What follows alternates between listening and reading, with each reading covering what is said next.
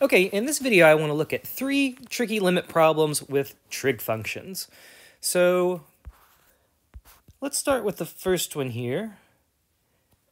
So in this problem, we've got the limit as x approaches 0 of sine x divided by 3x plus tangent x. And again, what we do here, right, we try to put this, this limiting value in for x and evaluate it. And well, notice if we do that, we'll have sine of 0 divided by 3 times, divided by 3 times 0 plus tangent of 0. But sine of 0 is 0. 3 times 0 is clearly 0. Tangent of 0 is also 0. So we're going to get this form 0 divided by 0. So if you're at the beginning of calculus, those of you down the road may know L'Hopital's rule that you could use here, but usually people encounter these a lot of times at the beginning of a calculus course, and you don't really know about L'Hopital's rule yet. So we're going to do a slightly different argument on these. So there's an important limit result to know. And we won't prove this, but this is one that crops up quite often. So we're going to use the limit as x approaches 0 of sine x over x. Okay, so again, notice you would have sine of 0 over 0, which, okay, again, is indeterminate. But you can use a geometrical argument, and you can actually show that this limit equals 1. So if you're interested, you can usually find a proof of this in any calculus textbook. Again, it's a little bit long, but so I'm not going to justify it here. So you'll just have to trust me on this one. Okay, so we're going to make use of this result, and we're going to manipulate this original limit to help us get that. So one of the things I'm going to do is I'm going to rewrite. The only thing I'm going to do at first is I'm just going to rewrite my tangent of x. Well, that's sine x over cosine x, right? That's just the definition of tangent. And if I wanted to, I could even rewrite that as simply, I'm going to write that as sine of x times 1 over cosine of x, right? That would still be sine over cosine, which is tangent. So the next thing that I'm going to do here, you know, I want this x in the denominator because then I can start using this result. So, okay, let's make it happen here. So I've got sine of x, again, divided by 3x plus sine of x times 1 over cosine of x. So I just need to algebraically get that divided by x in there somewhere. So what I can do is I can multiply the numerator by 1 over x, and I can multiply the denominator also by 1 over x. Well, if I do that in my numerator, I could simply write the numerator as sine of x divided by x. So there's my big original fraction. So in the denominator, you're going to have to distribute. Well, you would have 3x divided by x, which is simply going to be 3. Now, the 1 over x, okay, I could put that in the denominator, and I'm going to put that, well, again, with the sine of x portion. So I'm going to have sine of x over x times 1 over cosine of x. So again, notice this is a product, right? So we don't have to distribute the 1 over x to both of those terms. We just have to stick it with one of them. And of course, again, I'm going to put it with the sine x over x portion because, I can use this result. So we're almost there now. Okay, so we can evaluate this. So I've got the limit as x approaches 0 of sine of x over x. That's going to be equal to 1. I'm left with my 3 here. Again, my sine of x over x, that's going to be equal to 1. And I've got 1 over cosine of 0. But we know that cosine of 0 equals 1. So in that case, we're just left with 1 over 3 plus 1 times 1. And that's going to be 1 over 3 plus 1, or we'll get our solution here of 1/4.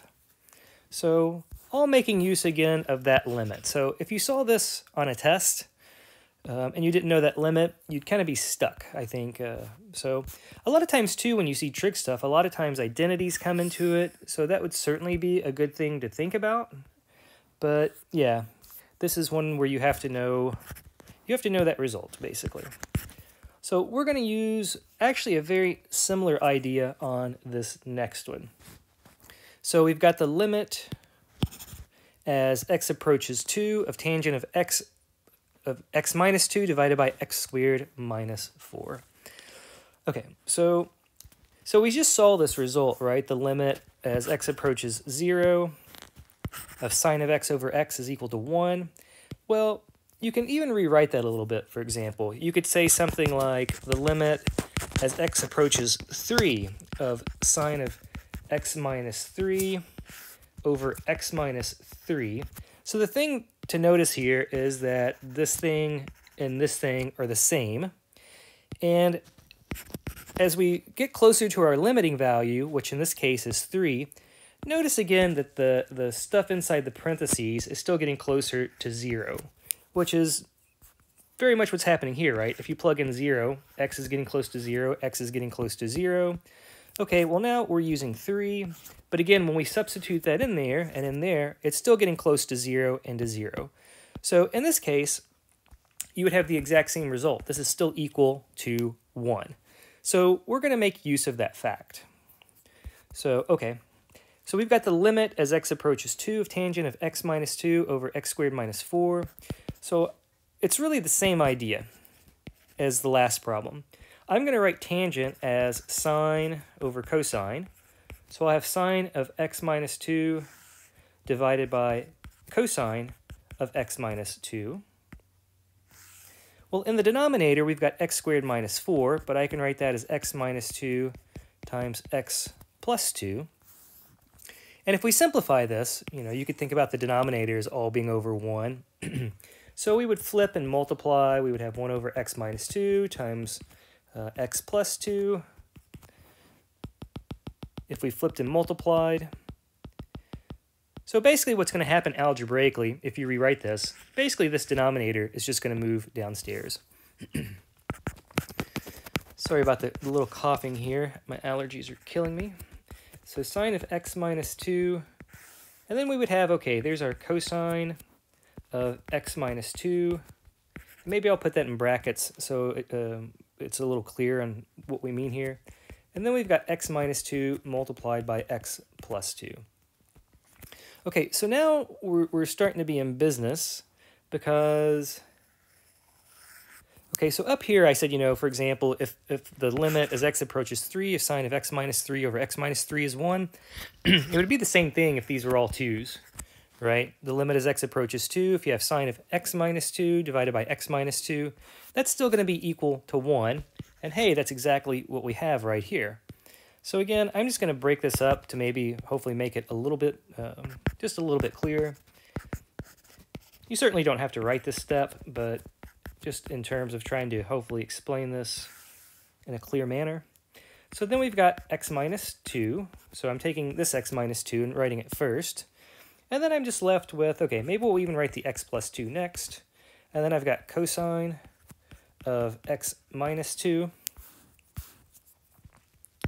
And again, if you really wanted to be crystal clear on rewriting it, we could break up this fraction. I could have sine of x minus 2 over x minus 2. And then I could, rewrite my fraction. I could multiply that by 1 over x plus 2 times cosine of x minus 2. Again, not totally necessary, but just to hopefully make things clear. And again, now we're in business. We can use the fact that the limit as x approaches 2 of sine of x minus 2 over x minus 2, that's going to be that result that we just saw, that's equal to 1. And, well, for this part, the x plus 2, we can just plug 2 in. We would have 2 plus 2. And then we would have cosine of 2 minus 2. Okay, well, that's just going to be cosine of 0 when we substitute it in. And again, now we're pretty much there. We've got 1 times, let's see, we would have 1 over 2 plus 2 is 4. We said that cosine of 0 is equal to 1. So it looks like we're getting 1/4 as our solution. Is that what we got for the last one? I think, okay, so we got 1/4 again. So, okay, same idea. You're just using that first limit result we saw in a slightly different form, but it's still telling us the same thing. So that's the trick on that one. All right, let's look at one more because we're having fun. Okay, so this one, let's take a gander at this one. And I should say as well, there's another limit, and that's worth knowing. A lot of times you see it in a textbook. You often see it mentioned really close to where you see that limit as x approaches 0, sine x over x1. And I don't want to trick you here because we actually don't need this one in this problem. But it is one that crops up quite often. So if you are taking a test or a quiz and you see these limits, you may ask, do I need to know these? So that's another one that you might be responsible for. And when I first saw this problem, I even thought, maybe it has something to do with that because, right, I've got this 1 minus cosine x, and I could even multiply both sides of that by -1, and, I could get that. And so I was thinking, maybe I need to manipulate it to get that. But it turns out that is not the way to go on this one. So this one is a little bit trickier, I think. So I think this one is the hardest of them all, in my own personal opinion. So what we're going to do here is we're actually going to use a trig identity to get started. So a lot of times this is, I think this can be the hard thing about math, is just remembering all these identities and when to use them. So there's the identity that says that cosine of 2x is equal to 1 minus 2 times sine squared of x. Well, okay, that means I could add 2 sine squared of x to both sides. So 2 sine squared of x.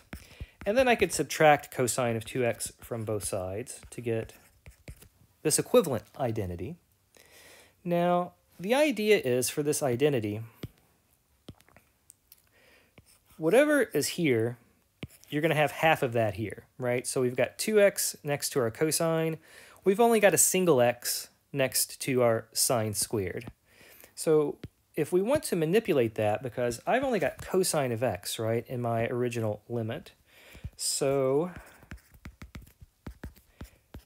this identity would turn into, well, instead of having 2x, if I just want x, again, we said whatever here is half of what is there. So instead of having 2 sine squared of x, I'm going to have 2 sine squared of x over 2. Okay, so again, this relationship, this part that next to sine squared is half of what's next to cosine. So now, okay, now we're starting to get close because I'm going to replace my 1 minus cosine x there with this. So I've got the limit as x approaches 0 of 2 sine squared of x over 2 divided by x squared. And if you wanted to, we could rewrite this. Remember, sine squared of something just means you have sine of something times sine of something. Okay, right? That's what the sine squared means. So I'm going to break this up. So there's my 2 out front. I could write this as sine of x over 2 divided by, well, instead of x squared, I'm going to put one of my x's there. And then I've got sine of x over 2, again, divided by x. So, right, if we multiply the denominators, we're still going to get our x squared back that we had previously. If we multiply our sine and our sine, we're going to have sine squared, so we'll get that back. And then we've got our 2. Okay, so now we're going back to, again, this limit, okay? So it says if we have sine of x divided by x, and again, we need this and this to be the same thing. So we're just going to have to do a little manipulation because here I've got x over 2, and that means in the denominators I also want x divided by 2. Well, that's the good thing. We're just bringing in a constant, so we can do that. So if we just focus strictly on the denominator, so if I divide here by 2 and divide it here by 2, well, I can't just divide by 2 magically, right? I can't just throw that in there without changing it. But notice if I plugged a 4 into the denominator, I would, if I multiplied, I would have 4 divided by 2, divided by another 2, and that would be 4 divided by 4, or just 1. So what I've done in my, my denominator of my fraction is I've multiplied the top by 4 and I've divided by 4 as well. And again, I don't know if that's a clear way to write it. You could say, okay, I'm dividing by 2 here, so if I multiply by 2, if I divide by 2 here, if I multiply by 2, clearly I've got, 2 divided by 2 and 2 divided by 2, so I'm just multiplying by 1. So I'm pulling those 2's out front, 2 times 2. I'm pulling that 2 times 2 out front, and that's where I'm getting my 4 from. And now we're basically done. So the limit as x approaches 0 of 2 over 4, well, that's just going to be 2/4. We've now got this limit that we want. The limit as x approaches 0 of sine of x over 2 divided by x over 2. That's just going to be equal to 1. Ditto for the next one because it's the same thing. So we're just going to get 1. And well, 2 divided by 4, that's just 1/2. And if you multiply it by 1 and by 1, you're just going to be left with 1/2. So, okay, 3 little limit problems that I think are decent problems. This last one, or excuse me, which one was it?